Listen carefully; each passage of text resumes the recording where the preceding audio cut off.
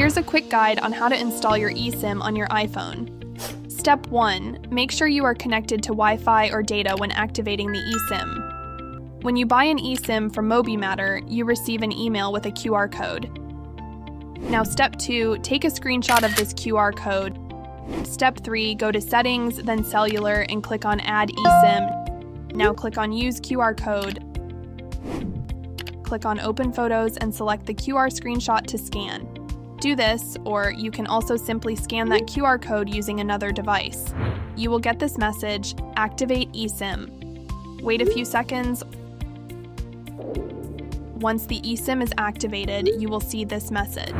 Okay, once your eSIM is activated, you can proceed to label this eSIM with its order number, etc. And you will find this eSIM added here.